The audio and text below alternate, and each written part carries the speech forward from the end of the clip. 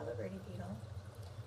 And as I'm videotaping, she's had quite a bit of activity with her ovipositor area. So I think she's in the process of hopefully laying an egg.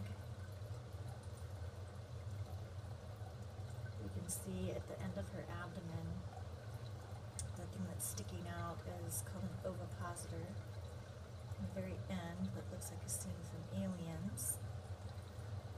Looks like a little claw or a little fork snake tongue. That's what she uses to place her egg in the soil once she lays her egg. There it is, fully extended. Oh, there's the egg. Oh, I finally got it on video. Oh, Nathan, I got it on video. I got it on video. Oh my gosh, my kids are going to freak out. That is so cool.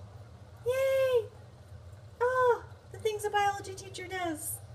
I've probably had like 20 hours videotaping this, trying to get it to happen, so this is really a cool teacher moment. Oh, that is so cool. Yay! Good job, Beetle. Woohoo! Success! An egg! Wowie kazowie! That's a wowie kazowie moment. Oh my gosh. I can go watch TV now. I've been videotaping for like 5 hours tonight. Okay, kids, there you go. There's your egg. Woohoo! Go, Beetle, go.